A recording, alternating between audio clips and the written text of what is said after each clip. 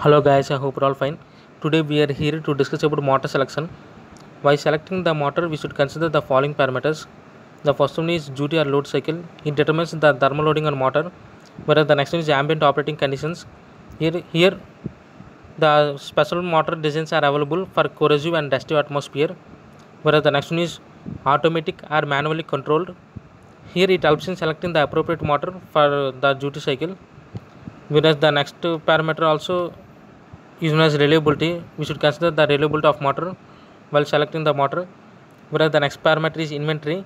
Here many large industries use standard equipment which can be used easily. The services can be used easily or replaced. Whereas the next parameter is price. We should consider the price while selecting the motor. This is all about the motor selection. I hope you understand guys. Thank you.